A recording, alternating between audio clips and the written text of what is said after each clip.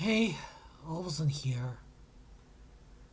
Just got done watching the Xbox showcase and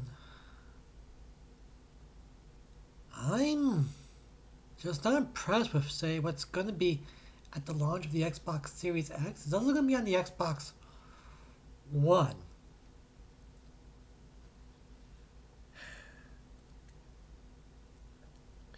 It's just that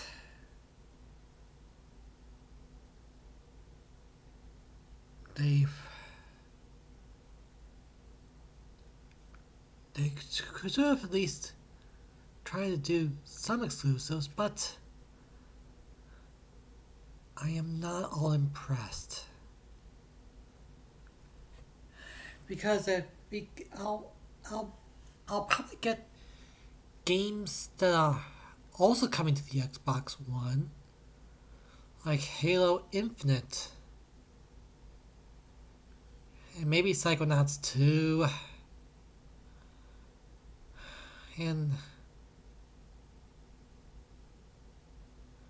that's all I can foreseeably afford for now.